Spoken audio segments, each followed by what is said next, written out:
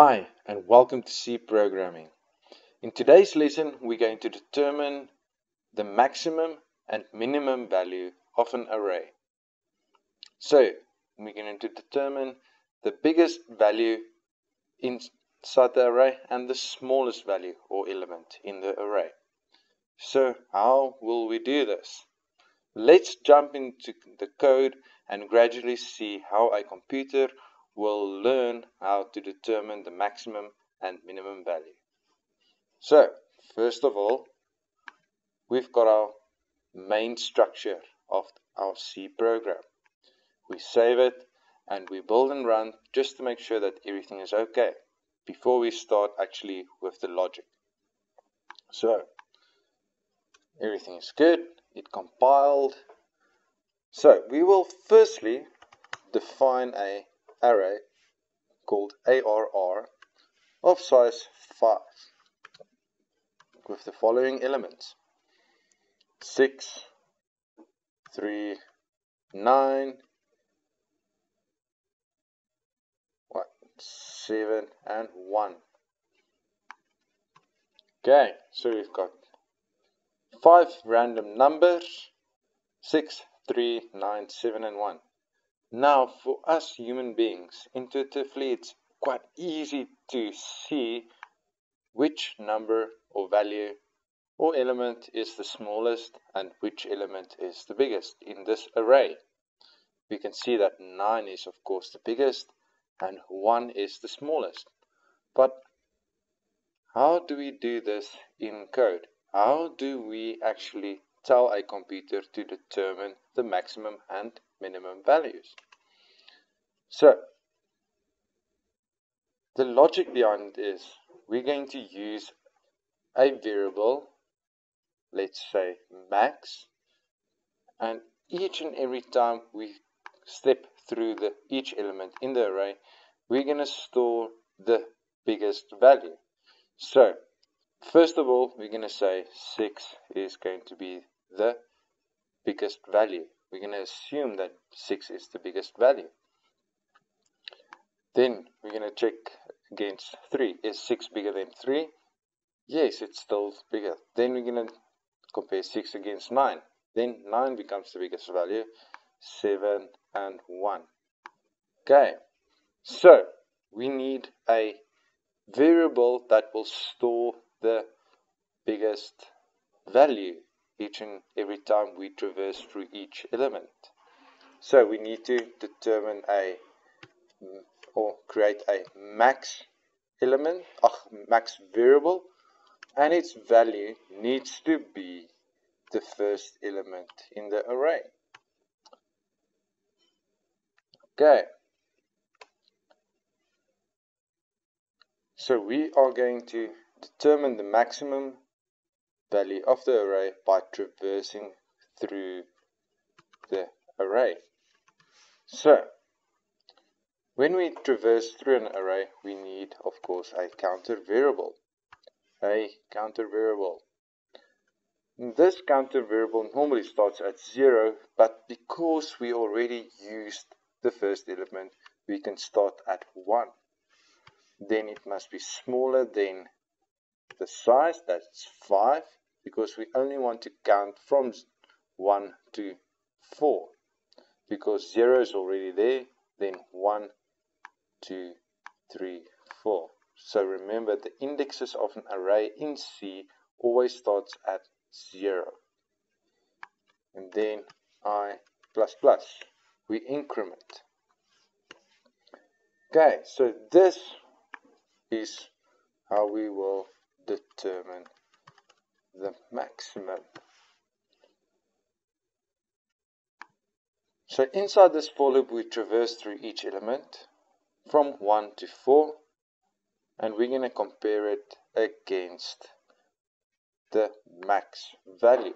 So we're going to say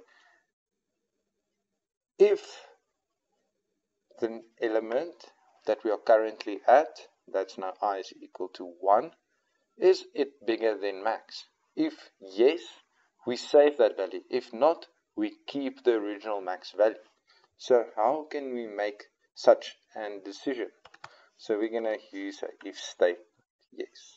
So we're going to say max, if max is smaller than the current element. If it's smaller than, we need to make max now the current element's value. And that's it. So we step through each element, and then when we get to each element, we ask, is max smaller than the current element? If yes, we save the new big value. If not, we don't save and we just keep the original value as is. So, after that, we can go and use a printf statement to tell the user the max number is percentage d max. So, let's quickly just recap. We have an array of 5 elements, 6, 3, 9, 7, 1. We've got a max variable that is set to the first element of the array. And then we've got a for loop that will traverse through all the elements except the first element, because we already saved the first element. And then when that specific element we are traversing through is bigger than the current max value, we store that value. If not, we keep the original max value. And then we can go and display the max number. So, let's see what happens by running the code. So, just quickly add a new line, I see there, just to make it nice and clear with the max value, the output in my command prompt, the terminal. So here we can see it, the max number is 9. And looking at our data, we can see that 9 is in fact the biggest. So now determine the maximum value was not that difficult. Now we want to go and determine the minimum and the min value. So the max and min value. Oh, sorry. Okay. So what do we need to do? We need to do the same thing. Create a min variable, set it to the first element in the array, and then we just repeat this. We can use the same for loop because it traverses through each element. We're just going to save a different number, and we can ask if min is bigger than ARRI, okay, and if min is bigger than ARRI, we know that we need to update min with the new value. So if the minimum value, the original value, that's 0, is bigger than the current value, if it's bigger, we know that this is now the smaller value, and we save it here. Great. So now we can just repeat this printf statement, and we can say the min number is percentage d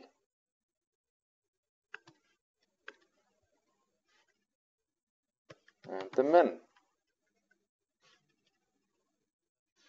Okay, let's see what happens. So, by looking at our data, we know that 1 will be the smallest, but let's see if our code will do the same. Here you can see our new compilation. The max number is 9 and the min number is 1. And there you have it, ladies and gentlemen. By using a for loop, we can go and determine what is the max and min value inside an array.